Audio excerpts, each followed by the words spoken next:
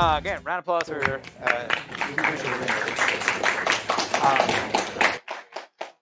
oh, actually, before I get started, like it's beginning of the semester, people are leaving stuff.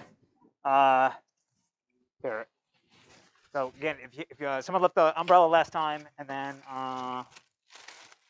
someone left zigzags. Wait, that's mine. Sorry. These are yours. Okay. Thank you. All right, and then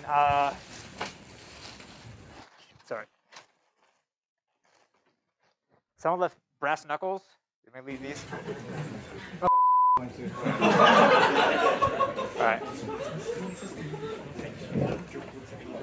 Why do you have those?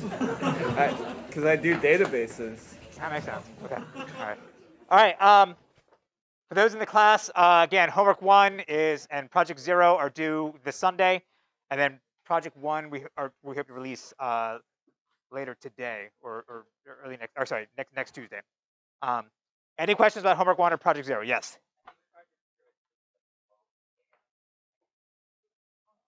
So on the website or on Grayscope? We'll fix that. Yeah. Everything will always be due 11:59 p.m. the day it's due. Yes.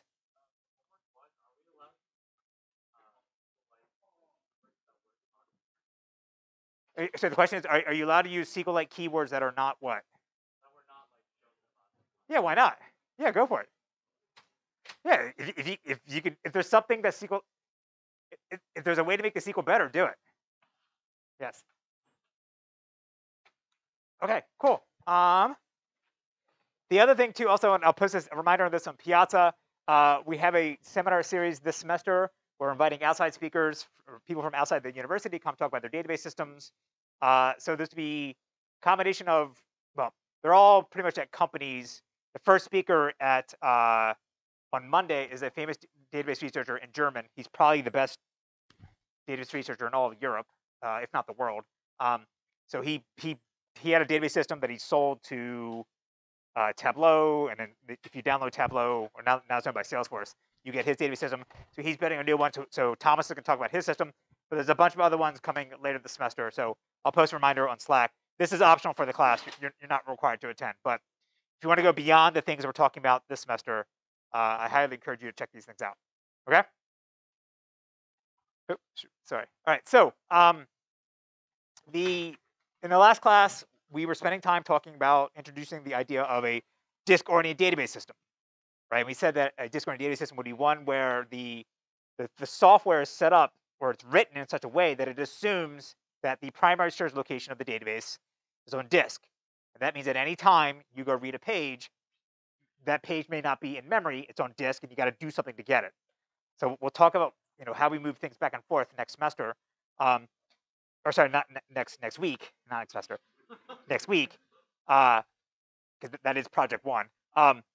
But the last class we spent time talking about what do the actual files look like on disk? What do the pages look like on disk? And we spent time talking about what I would loosely call as a page-oriented architecture. So the database heap file was being broken up to pages, and then we knew how to we're using the record IDs to get the page number and the offset in the slot array to go grab that page we wanted, paste in the page directory, bring it in, and then find the exact location that had the data that we're looking for. So at a high level, the way you would insert a new record into this architecture, or a new tuple, is that you would look for the page directory, find where that is. That would have some kind of information to say, here's the pages that are free or have empty space. Go retrieve that page. If it's in memory, great. You just use it. Otherwise, you go to disk and read it. And then you can look at that slot array to find the first empty slot where you can put your tuple into it, right? If you want to update an existing record or existing tuple that already resides in a page, you do the same thing. You look in the page directory, find where the page that you want is located, retrieve it, getting it from disk if necessary. Then you use that slot array to find the location, the offset within the page that has the tuple you want to modify. And then if your new data, your new tuple will fit, overwrite the old one. Otherwise, you got to find a new space in the page where your new tuple will fit, and then put that one in there, and then delete the old one. If your tuple doesn't fit in the existing page, or sorry, your new update doesn't fit in the existing page, you got to go update another page, right? So this is the high-level architecture that we're talking about for most of the semester, and this is how typically I would say it's becoming less common, but this is typically the way traditionally database systems have been built for the last 30, 40, 50 years. So what are some problems with this approach? We touched on these a little bit last time without jumping ahead in the slides. If you have the PDF, what are some problems with what we just talked about so far? Yes. So disk retrieval could be expensive. Yes, but if it's a disk-oriented architecture, it's somewhat unavoidable. If you got to read it, you got to read it. Nothing you can do. So there's sort of three things.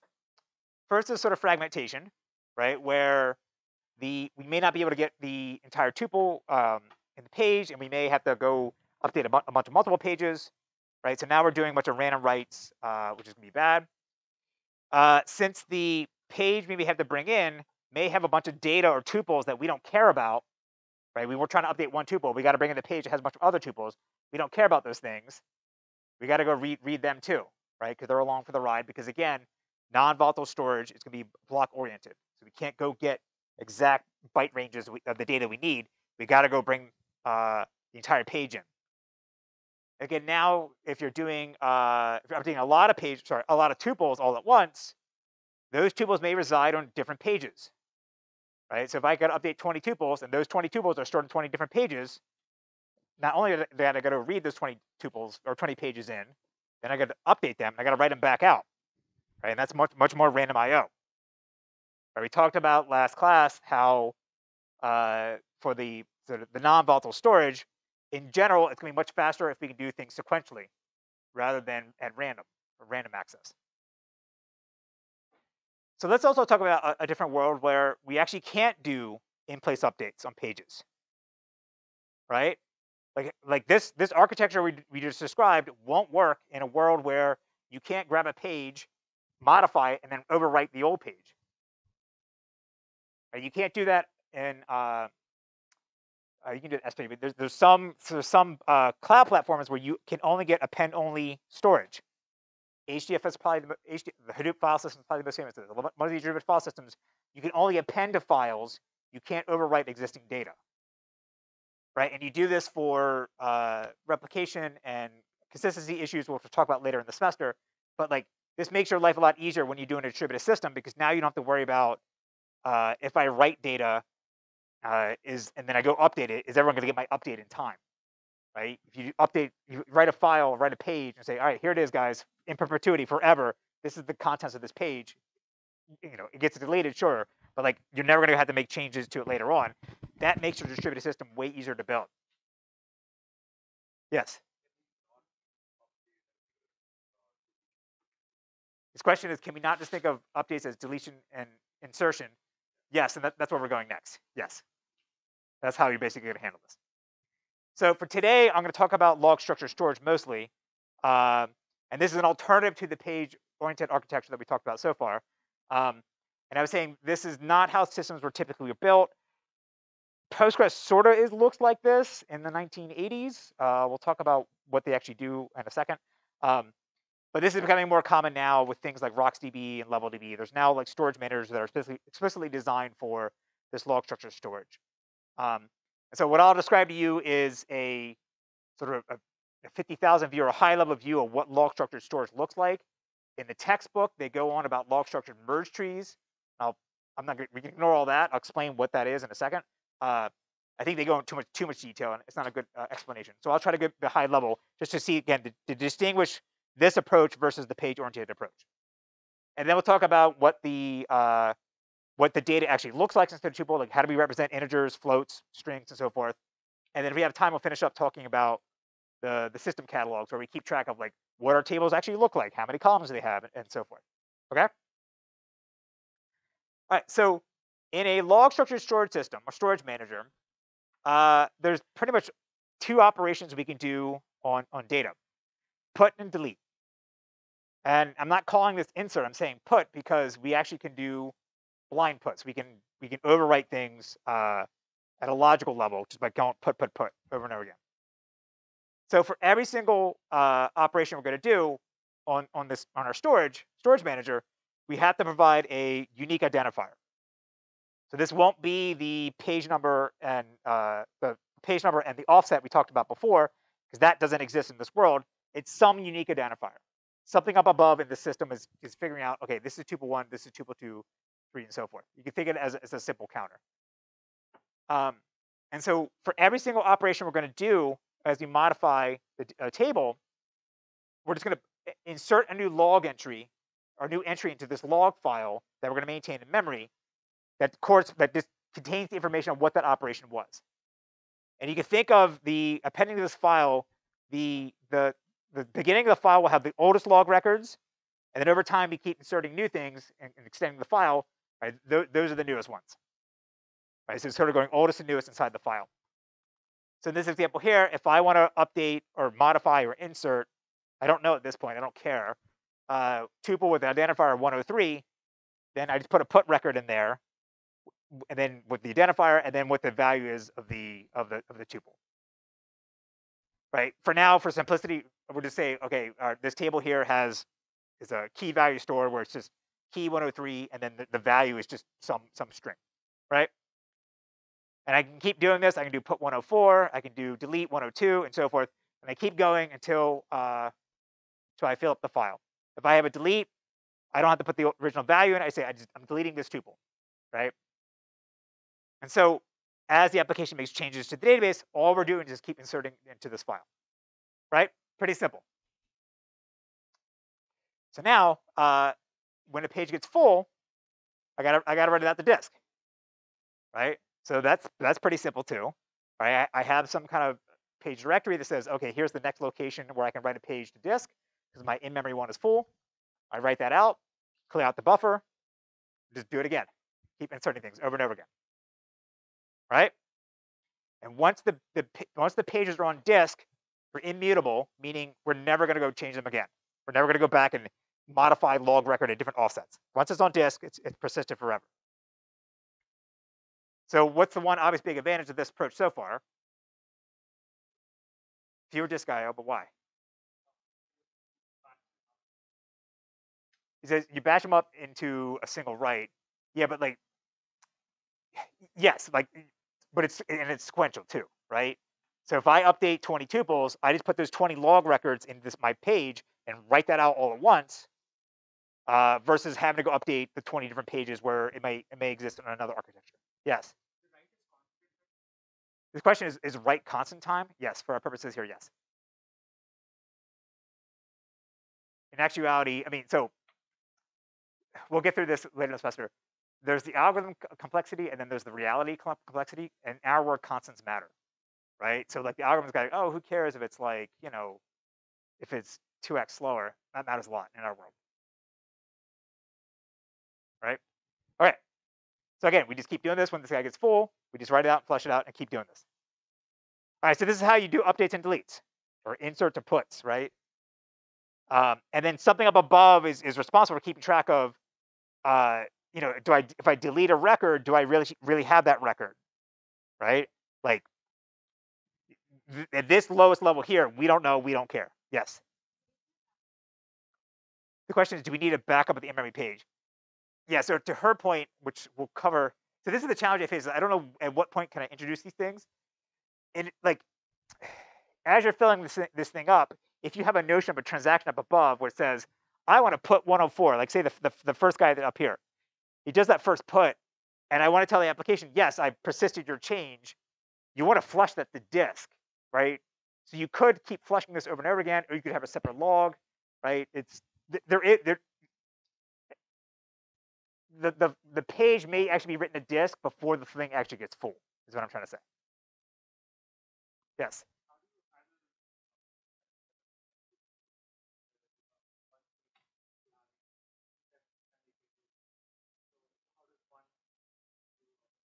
Okay, so your question, how would you handle this in a distributed setting? Let's ignore all that, right? Let's learn to walk before we can run, okay? It does make things distributed. This actually is basically how sort of Paxos works, because you can think of like, I mean, we're jumping way ahead, but you can think of like going back here. you want to put this in the log. You say you want to put 103. You got to get everybody to agree. Okay, put 103. That's going in the log. Then you go on to the next one. It's It's basically that thing, the block shit we talked about before.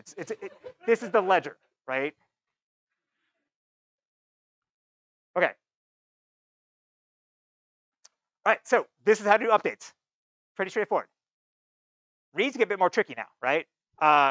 Because what you now need to do is you want to go sort of back in time, try to find the newest log record for the thing that you're looking for, right? And so maybe you luck out. You're trying to find 105, record 105, and so you just start at the end of the log and go in reverse order. And lo and behold, the first log record has put 105.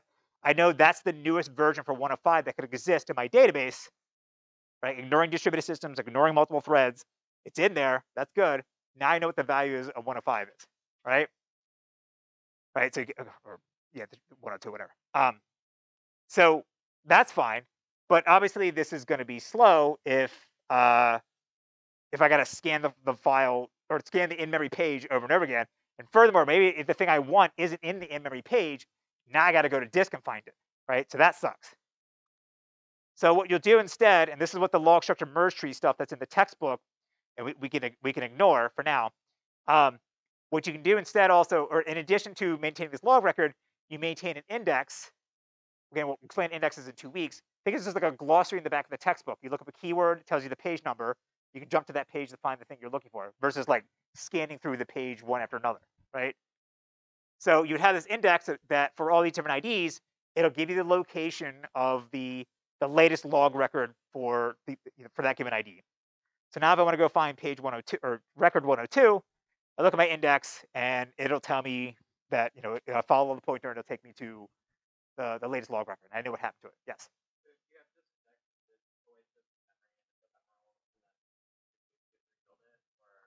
So his question is, is this index, is it transient or ephemeral, meaning it's just in memory? If I crash and come back, I got to rebuild it?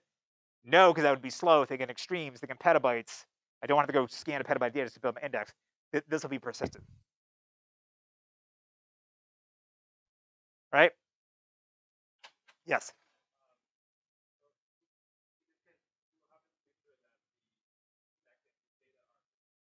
Correct. Yes. His statement is we have to make sure the data and index are in sync. Yes, and we'll get to that later. Yes.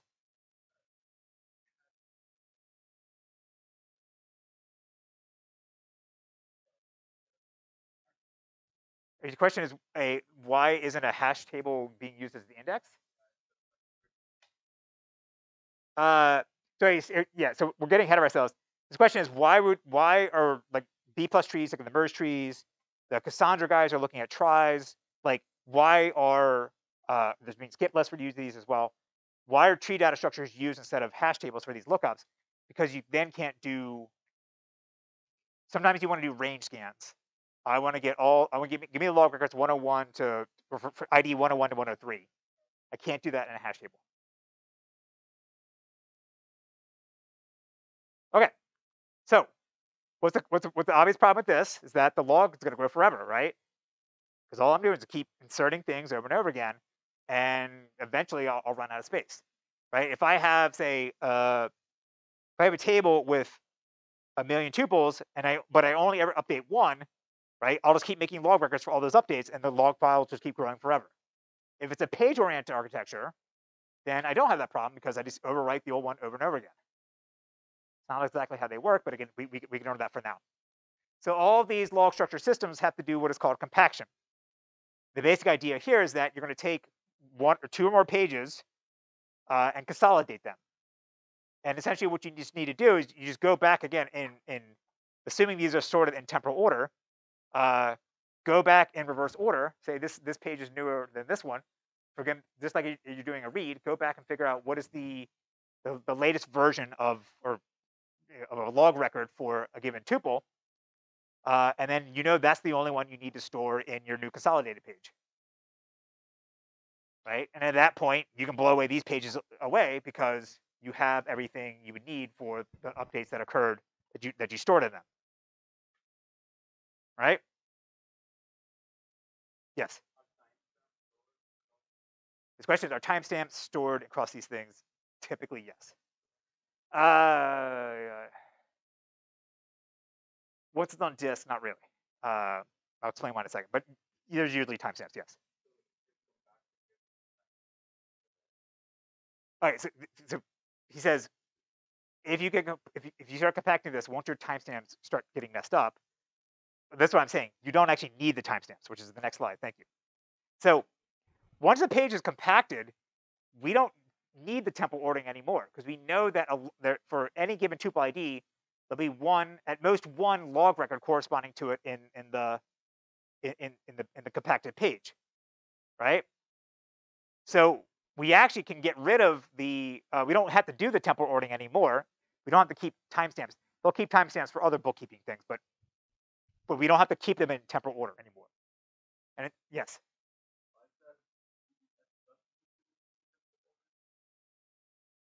That should be does not. Yes. Let's fix that now. There we go. There you go. Let me make sure to break recording. All right, we're still recording. Good. Okay. All right, there you go. Does not. So get back. Sorry. There we go. All right. So does not need any temporal ordering. And so instead, what you can do is actually change to sort the keys based on the identifier, the key ID or the key, right?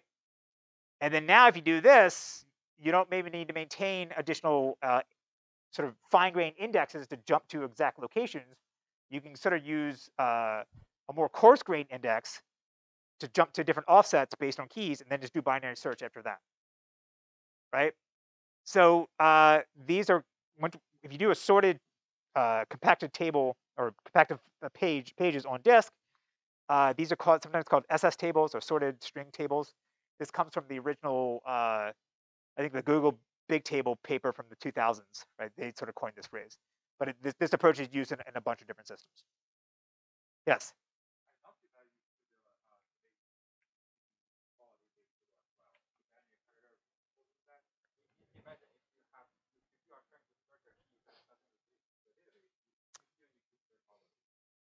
Yeah, so his point, yes. So yeah, he's actually right. I can remove this.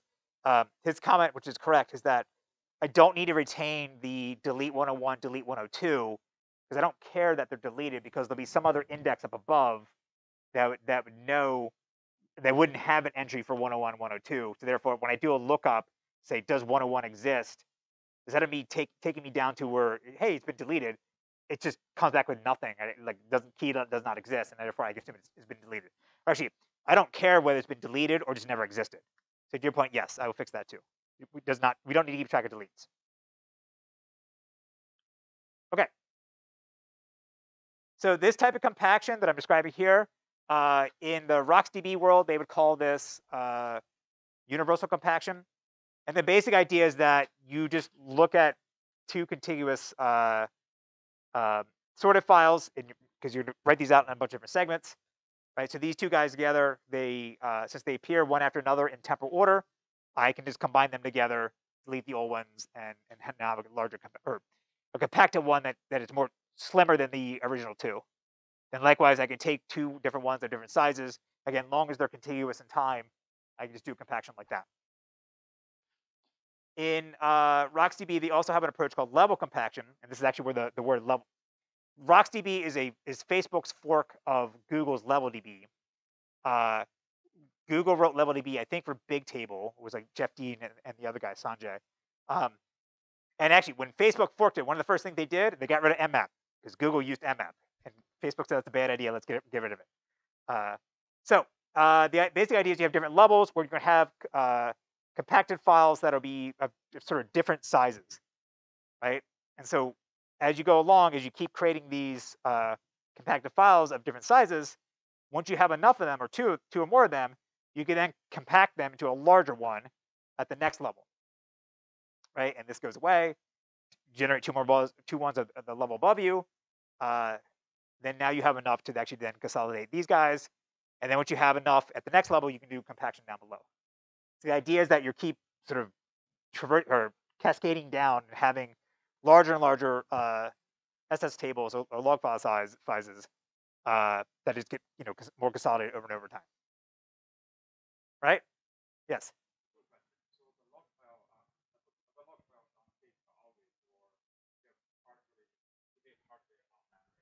This question is: are the log files always on disk, or could they be partially in memory? So you, if you need to read them, you got to bring them into memory, right? But you'll never, like, once they're in memory though, you never write to them. There's still that's they call it the mem table, where there's that in-memory pages where that's where I'm appending new ones. But I may need to go retrieve something that was on disk, so then I have another sort of memory space where I can bring in the ones from that are out on disk.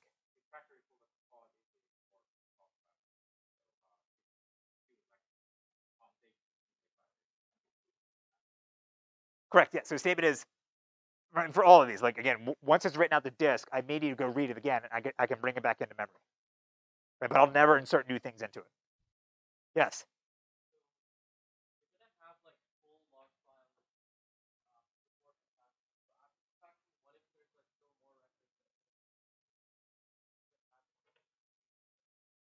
So this question is, after consolidation, could I actually have some empty space at the end where I could fit a few more records, but I don't? Yes, that would be the case. Yes, but again, a page is like Harvard page is like 4 kilobytes. So if I miss out on a kilobyte or 2 kilobytes, 3 kilobytes, who cares? Okay, think big, think petabytes. Yes.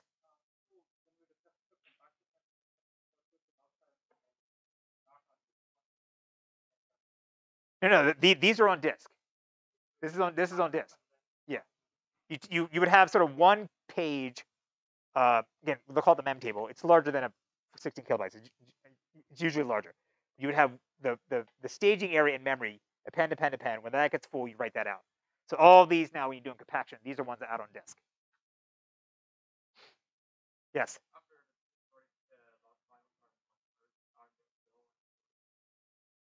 This question is: after they've been compacted, are these still sorted? Yes. Why wouldn't they be? Right? You're just doing merge sort. You just yeah, you check to see whether it's like right to left merge sort. Like that this one maybe comes before that one, so therefore I know if this one's newer. This should, if it exists over here, I can just drop it, and that goes in the new one. Yes.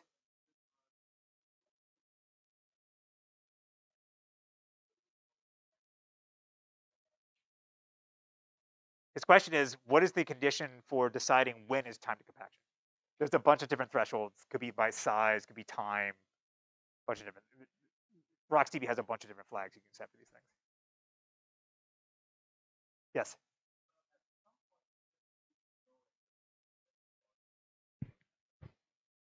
So his question is, if this, so these the lower levels, they can be terabytes, right, or gigabytes.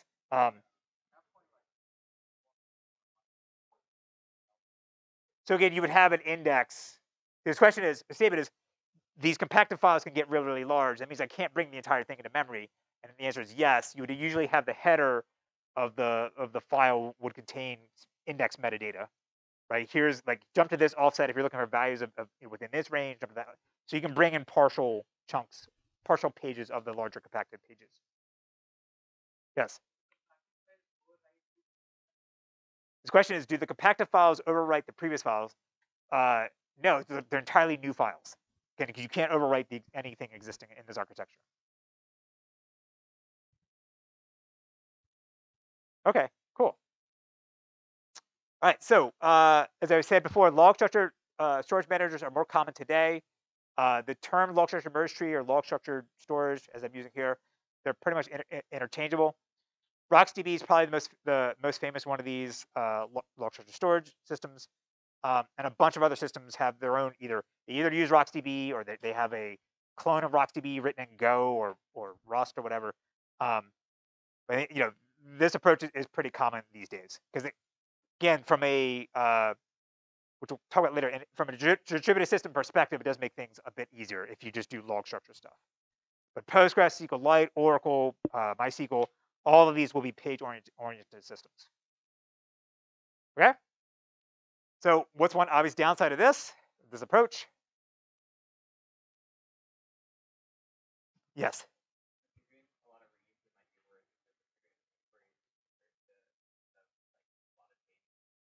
Yeah, so he says if you're doing a lot of reads, it could be worse potentially because you got to find the records that you're looking for, right? Which may not be close by or contiguous in the compacted files.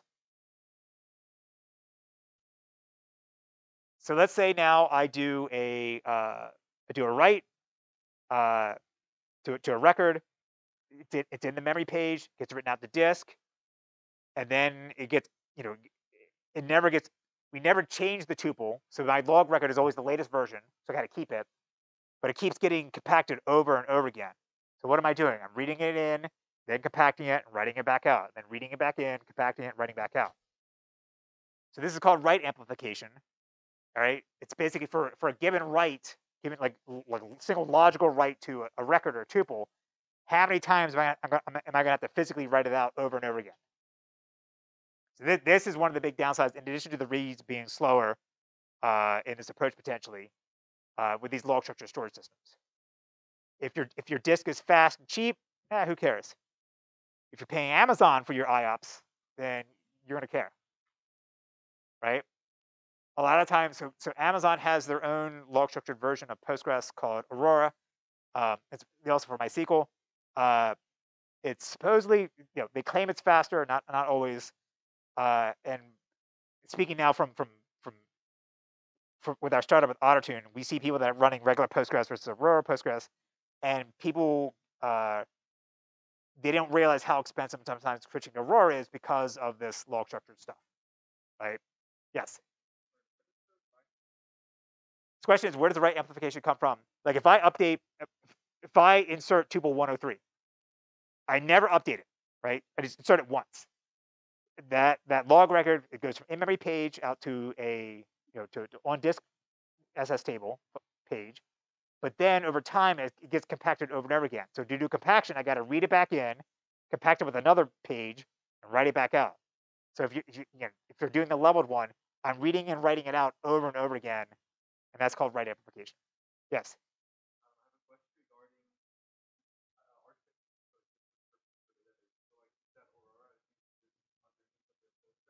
Yes.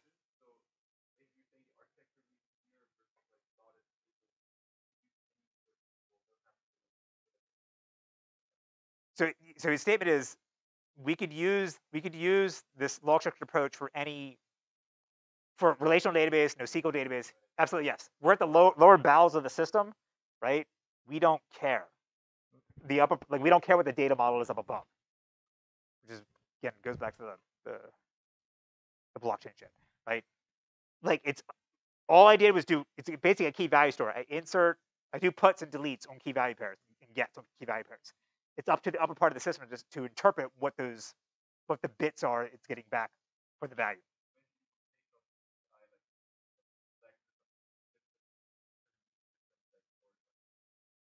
So I say it again. Yeah. Yes.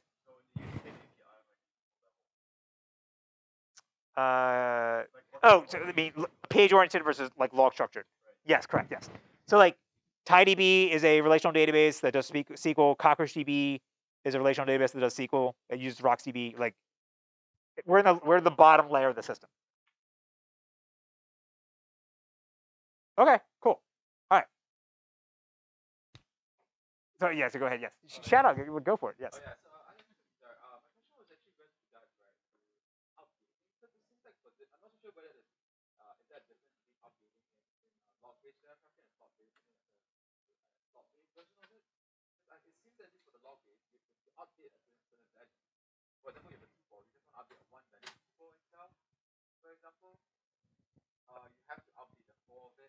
Yes, correct. So his question is, or his statement is, in what I've shown here today, if you have to update a single attribute of, let's say, a multi-attribute tuple, so the table has 10 columns. If I don't update one column, I have to write out all 10 columns in the log structure storage, right? Yeah. Is that the case as well for the slot one? The slot one, yes. Depends on how it's actually being stored, because if it's a column store, you could get by without that. Typically, for these key value these log structure key value stores, they don't know what's in the value portion, right? It's just a bunch of bytes, and so to do what you're proposing, you'd have to have additional metadata up above and say, I know I only wrote this attribute, so if I want this tuple, I got to go here for this attribute, that here for that attribute. You can do it, but nobody does it that way. Nothing precludes you from doing that. But like at the lowest level, it's just a key value store. Put and get and delete. That's all we see of a key value pair.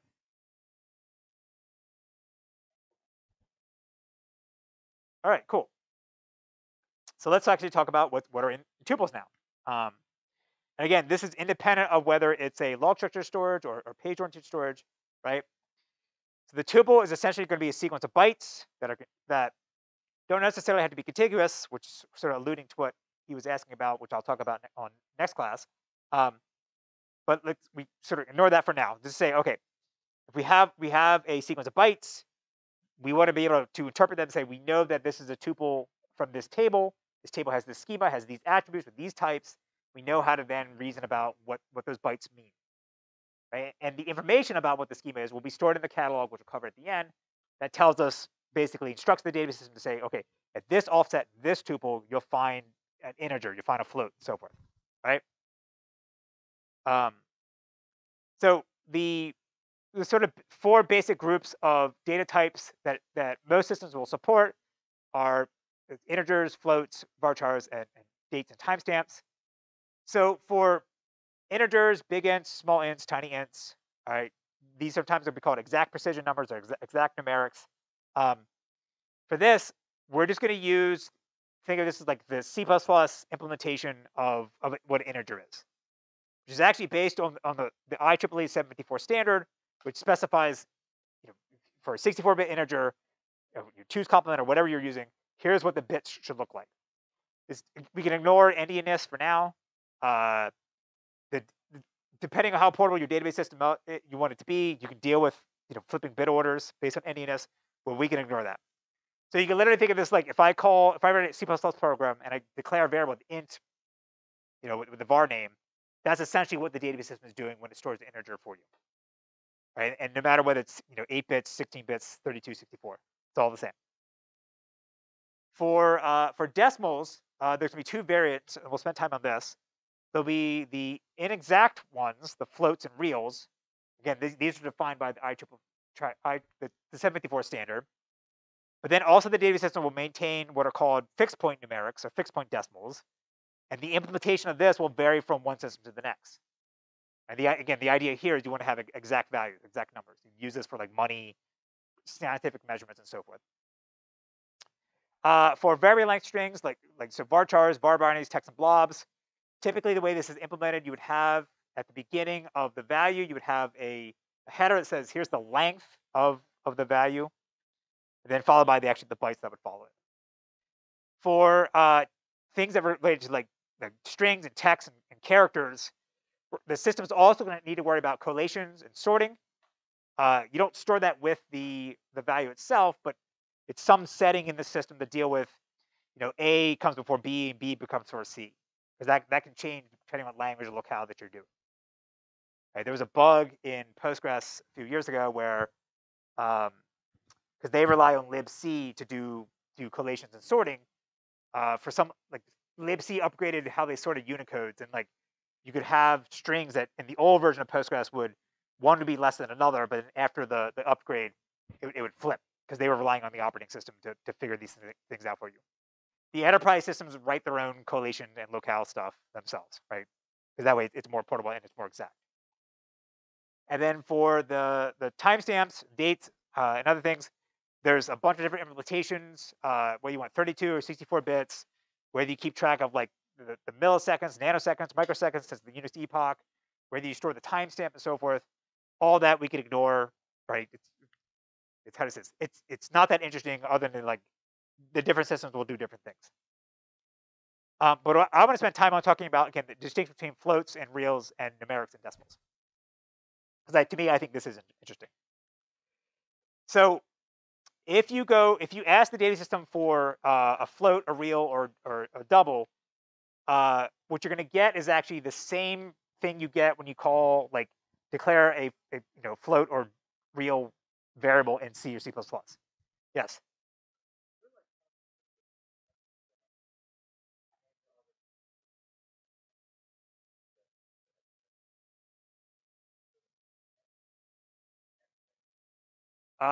So the statement is there a database system that gives you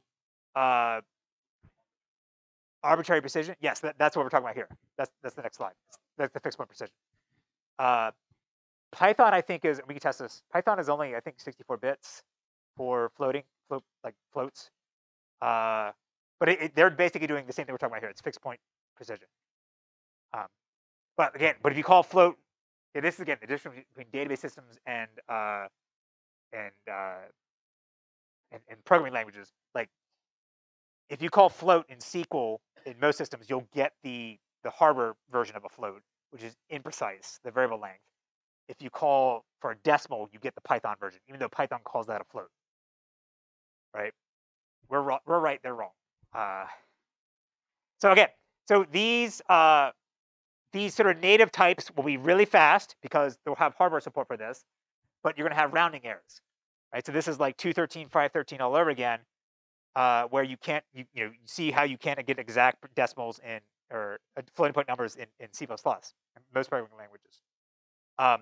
So if you take a real simple C program like this, I have two floats, x and y, and if I just try to add them together, x plus y, I would expect to get something like this. Or sorry. If I don't specify how many leading zeros I want, I'll get what looks like the right answer.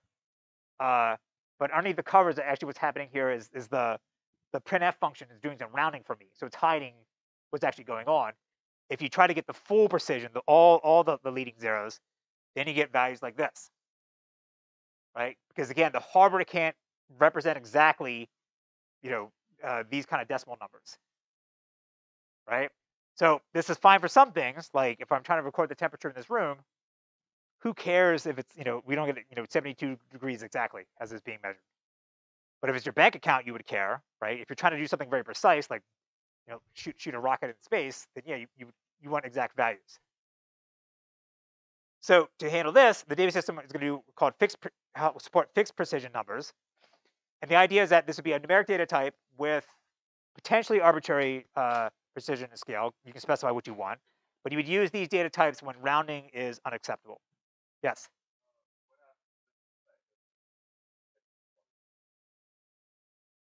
In C++ or in data system? The question is, how would you check? What happens when you check for equality in these systems? You would probably get the same. You basically get the same behavior you would get in C++ or C. Yes.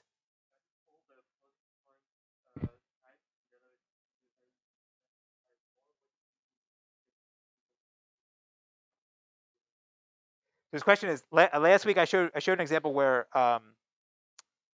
this question is, if all these data systems are using for floats and reals the IEEE 74 standard, why did I show an example? I think whereas MySQL gave different results than everyone else.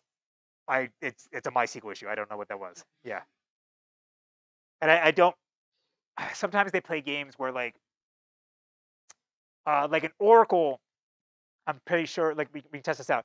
Oracle, they use an alias for float and real. So even though you think you're getting the variable of like precision, they just alias that to the numeric and decimal, right? Because they have their own implementation that's actually pretty fast. MySQL doesn't do that, but yeah, we have to go back and look at that example. I don't remember. It was off. I don't know what they were doing. I would chalk that to MySQL rather than the hardware. All right, so the basic idea here is that we're gonna you can think of it as almost like storing like a string representation of the decimal. That's not exactly how it works. We'll see what it looks like in a second. But then you keep track of like where the decimal point is, what comes before, what after, is it negative, and so forth. But there's a bunch of metadata we're going to keep track of for every single value in order to give us exact precision. And so this doesn't come for free. We're at the operations will be more expensive because the data system is now going to do a bunch of additional stuff itself, that it would normally let the hardware do in a single instruction or a few number of cycles, right? So I'm going to skip this for now, but this is something that I had a former student work on. We never finished, but we had our own sort of library to do fixed point decimals, try to get the same performance that you could get in the 754 standard, or almost as good. But we never actually end up finishing it. The students actually Oracle now, doing awesome there. All right, so let's look what Postgres does. So if I declare a numeric type in Postgres, this struct here is actually from the source code. This is actually what they're going to store, right? So you can just see there's a bunch of stuff. There's 32-bit integer for the number of digits, the weight, the scale, the sign, and then they have this numeric digit alias, which is just a string. So they're basically storing this, again, the string of the decimal, or the decimal literally as a string, has some additional metadata to say here's how to interpret the string, and that's how they're guaranteeing exact precision. But of course, now when you look at the source code, just add two numbers together, right? It's not, again, not number plus a number as a single instruction, which you do fast in hardware. It's all this stuff, right? This function, which I'm cutting off here, this is just to add two numerics together, right? So it's obviously going to be a lot slower. But again, the standard says you have to provide this sort of accuracy, this precision. But how you actually implement it is up to the database system. So here's how MySQL does it. So theirs is different. They have different things they're storing. And then the way they're going to store the extra digit itself is, instead of doing a character string, it's going to be some kind of integer. And just like Postgres, they have a function to add two numbers together that is way more complicated than literally adding two numbers together. So to get a sense of how slow this actually is going to be, let's do some quick demos. Or any questions before we jump into the demos? Okay, cool.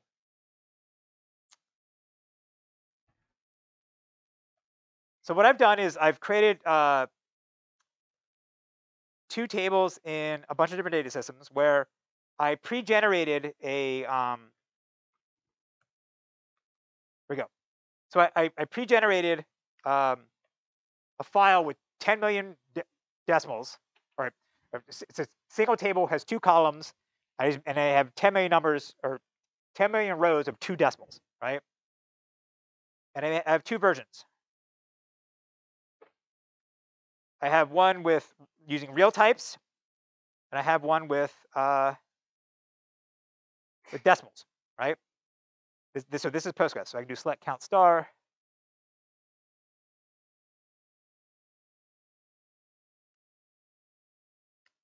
From test reals, and I get 10 million, right? And the same thing for decimals.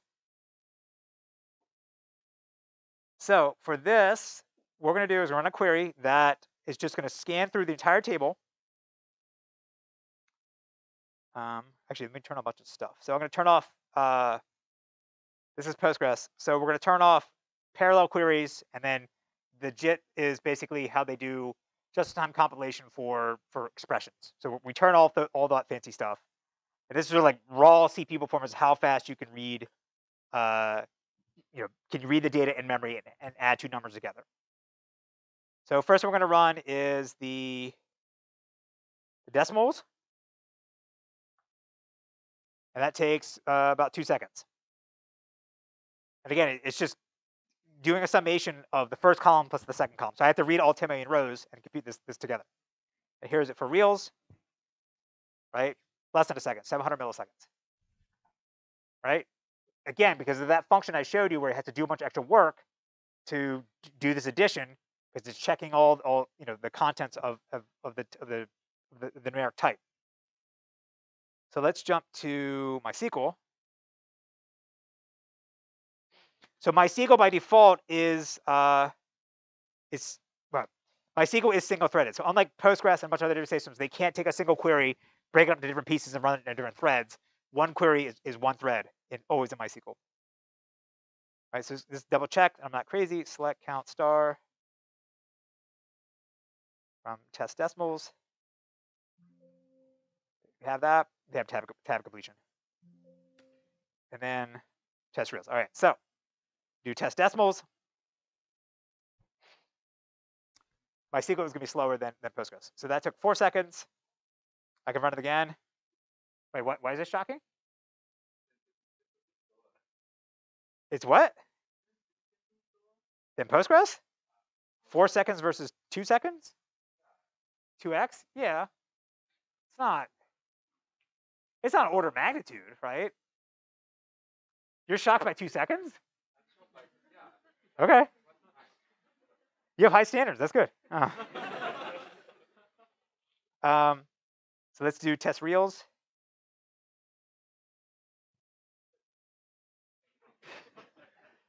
All right, 3 seconds, right? But again, so like the relative differences between the reals versus decimals, that's what we care about, right? Yes, in the back.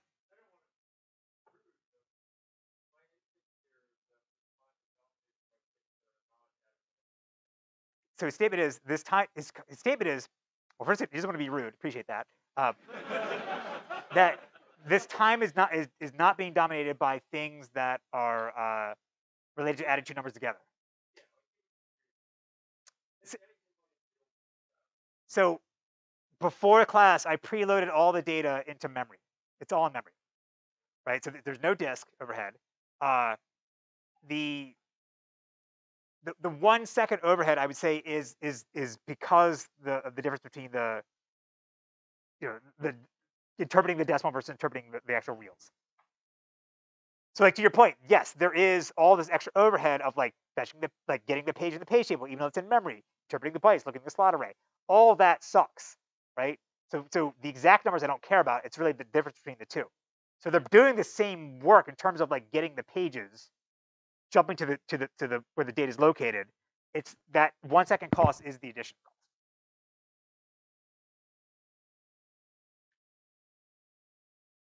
Right? If you go back to Postgres, we can do explain analyze.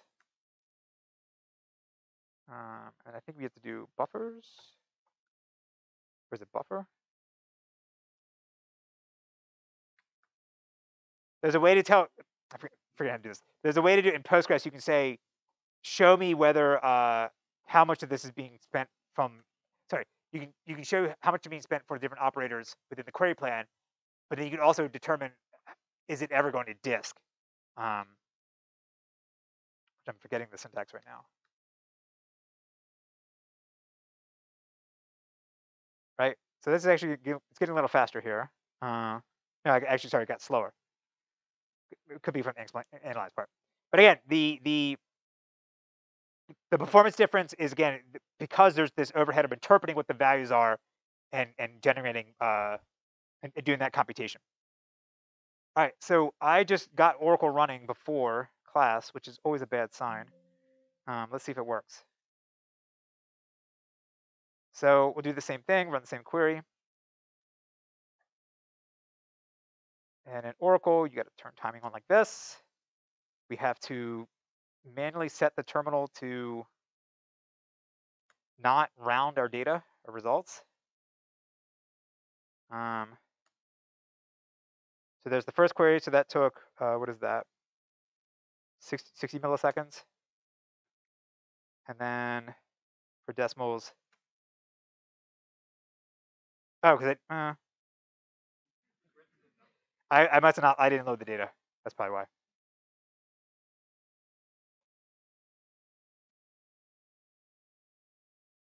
Yeah, I didn't load it. All right, that's my fault. All right.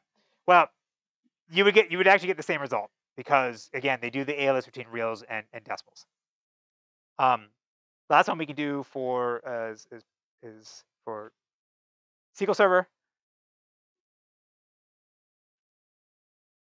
So for the syntax here, in this select statement, it's kind of hard to read because of the coloring. But there's that little option, max DOP, that's the degree of parallelism. That's basically how you turn off multi-threading in SQL Server. So we set it to degree 1, meaning it'll run once. It's a run with one thread. Right, so that took 1.2 seconds. If I run it again, it takes the same time. And I'll run it on the decimals. And it's a little slower, I think. Yeah, it's a little slower, but like not by much. And this is because, again, in the in the commercial systems, the decimal implementation is very highly optimized. Whereas the Postgres MySQL one, it's correct, but it's not. I don't think it's as optimized as the commercial ones. Okay. All right. So any questions about? Yes.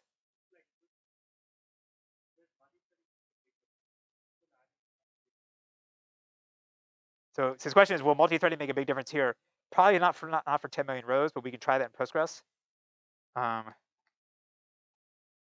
think you can do 5, 4. See what it does.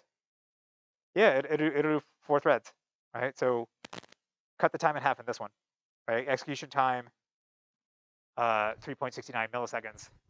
Or if I set it back to 0,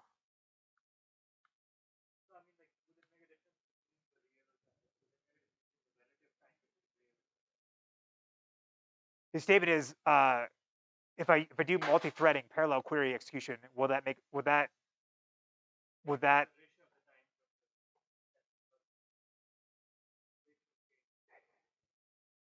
will the ratio change? I mean, it's pretty much CPU bound because you have to invoke that function, like you have to do CPU work to do that the addition for those. So if that's the high pole in the tent, or it's not the high pole in the tent because there's other things, but like if you can do that in parallel, then like the ratio should be the same. I think the answer is. We can just try it, right? Like, so set it to 4. Do test decimals.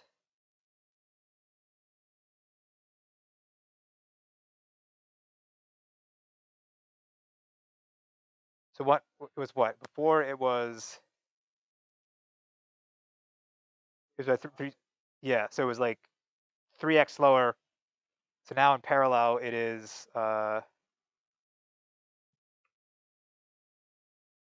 it's about the same. Yeah. All right, any other questions? All right, cool. So let's deal with large values now. So most database systems are not going to let you have a tuple that exceeds the size of a single page.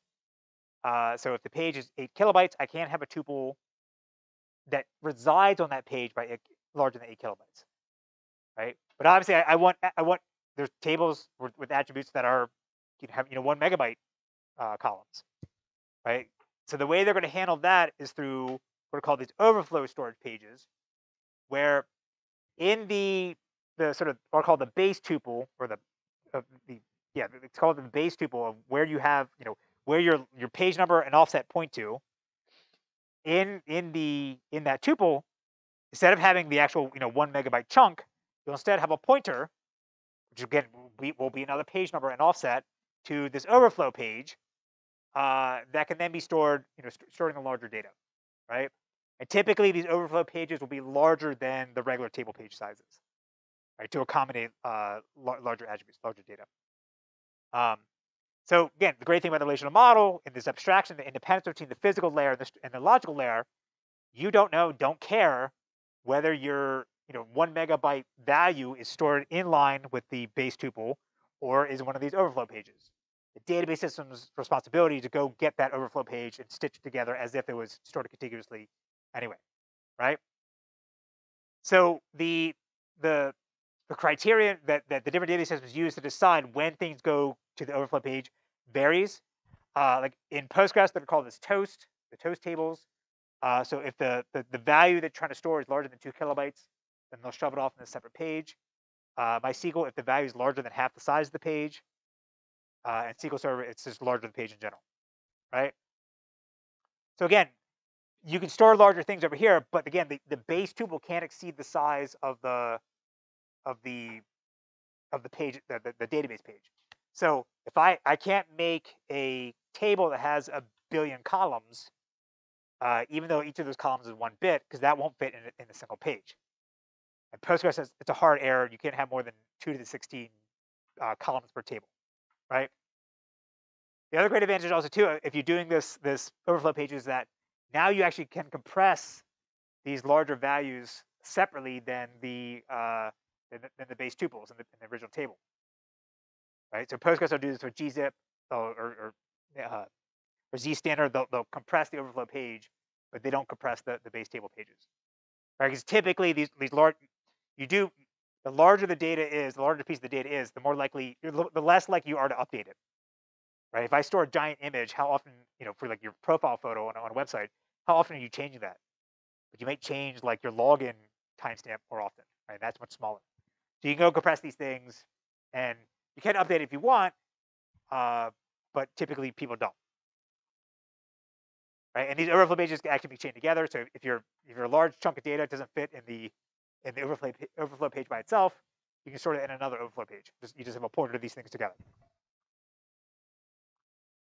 The other thing you can do is what's called external value storage, where you can tell the data system the data that corresponds to this value or this attribute doesn't actually exist in any pages that the data system controls. It actually exists on a file on disk or some network address at some remote server or the cloud servers, right?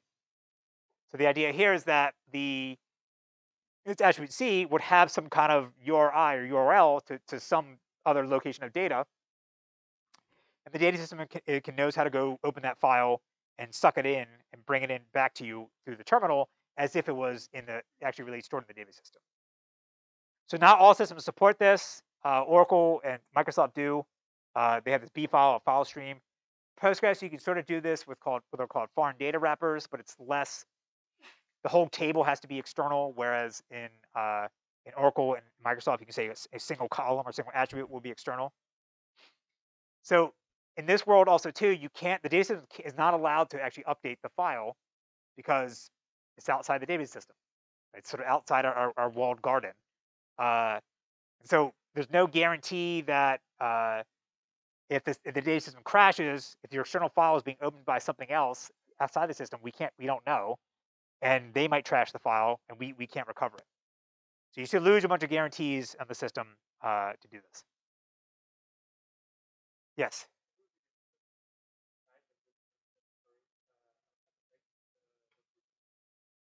The statement is, question is, what's the difference between doing this approach with these sort of native types that know how to point to external files versus just storing as a varchar, here's the URL of where the file is located, right? Because the data system it can go read the data if it knows it's one of these types and then bring it back for your select queries as if it was being natively stored as a blob. Yes.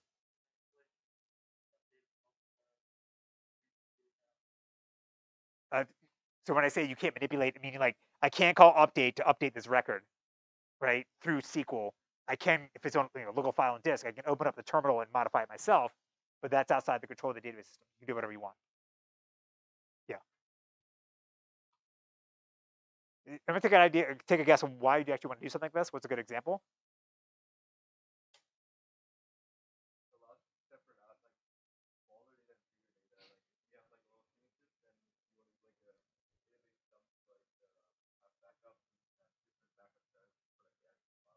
Yes, perfect. So he said that go beyond images, say multimedia files, videos, whatever, sound files, that you could have different backup strategies and storage strategies for these file types rather than being sort of embedded together with all your database data. Absolutely, yes. And that sort of goes back to the example I was saying before, where these large files you typically read all the time. You write once and read a lot, never update them. So maybe you don't want to store these images in the backups of all your user data, because if you have one good backup, that's good enough. You don't need to back it up every night. And that you can then maybe store it on a different server. Yeah, so that's the typical use case for this. There's a paper that came out a few years ago by Jim Gray when he was at Microsoft. So Jim Gray is a name we'll hear about throughout the semester. He won the Turing Award in databases in the 1990s. He worked on the System R project. He invented a lot of the stuff that we'll be teaching this semester. It's all right. I'll bleep that. All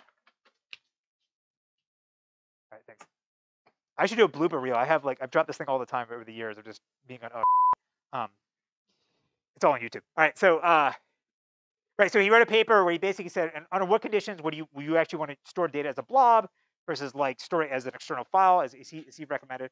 And their basic this paper is something 2005. It's pretty old now, but back then they said if the data you're trying to store is larger than 256 kilobytes, store it externally, otherwise store it as a blob.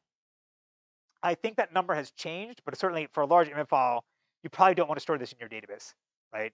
Because again, like thinking like storing on Amazon database storage, they charge like 2 or 4x more than they like. If you want to store something in EBS versus like an RDS, even though it's the same backing like storage system, they charge like 2 to 4x more for the database. So maybe you don't want to store all your like large files in your database because you're going to pay a premium for that.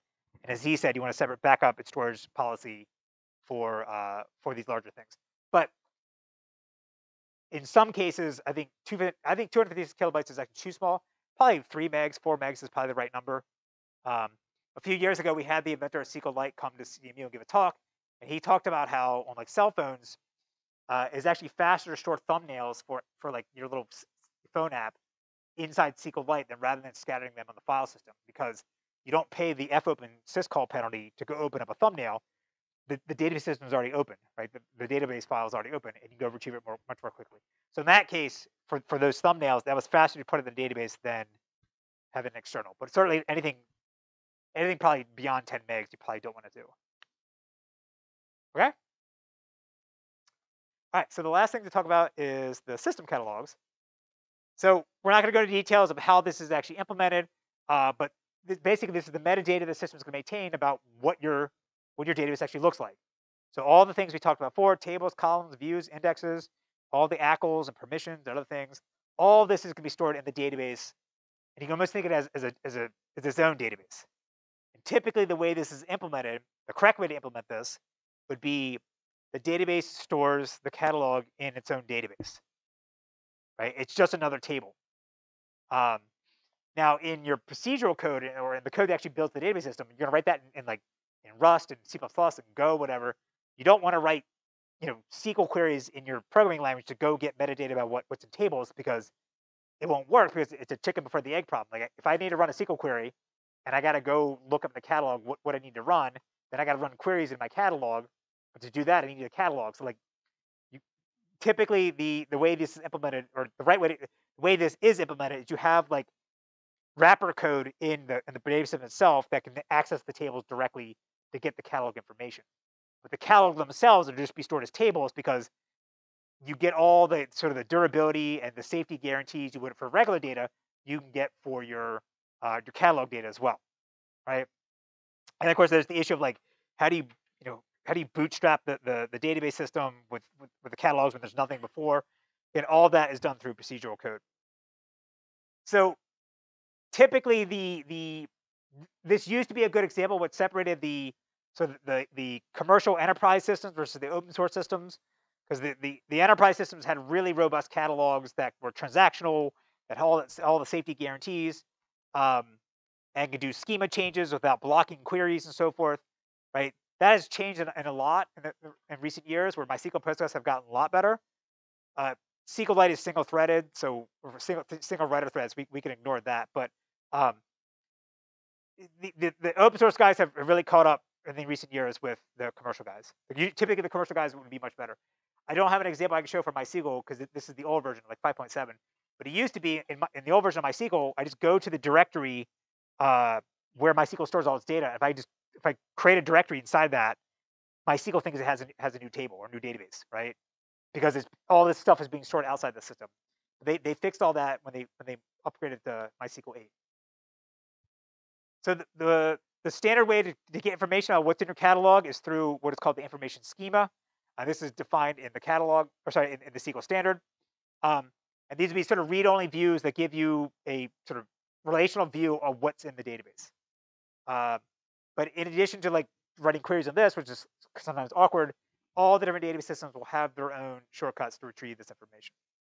So to get what tables I have in my database, you would write the SQL query like this. But in Postgres, MySQL, and in SQLite, you can use these shortcuts in their terminal.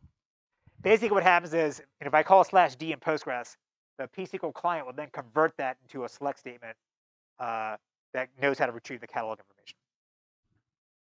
I can show that quickly. right? If I call /d, I get this, but I can basically do the same thing. I call /.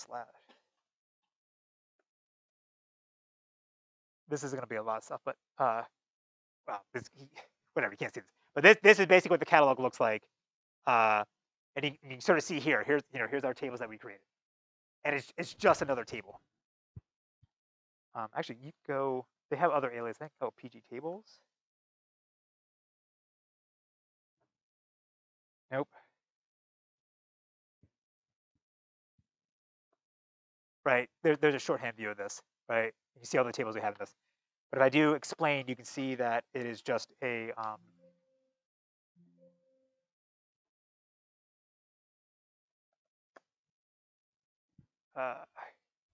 because you explain again, showing the query plan. They're querying PG class and namespace, right?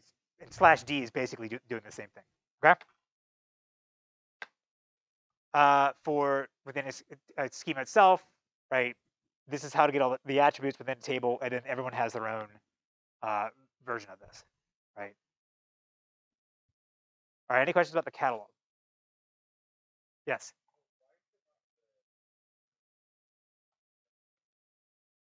So the question: why is this not in a human readable format? It's so if I do, there's just a lot of columns, right? So these are all the columns that are in it, and it just overflows. There's a way in Postgres, the pSQL terminal, where you can like have it be a more vertical view. I turn that off because I don't like the view of that. But if you just scroll over, it's all here. It's just a lot, right?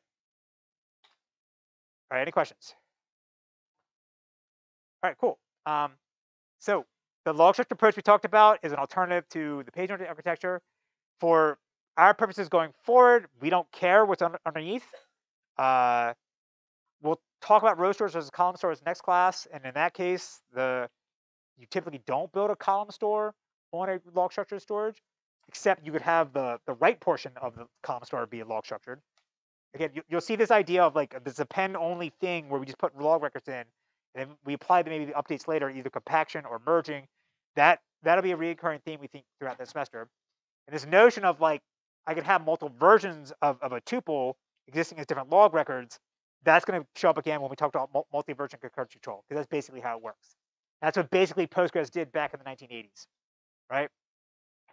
And then we'll see again that the storage manager won't be entirely independent of the rest of the data system. There are some assumptions that we'll have to make about what we know is underneath, but for the most part, we should be okay going forward. Okay? All right, guys, hit it.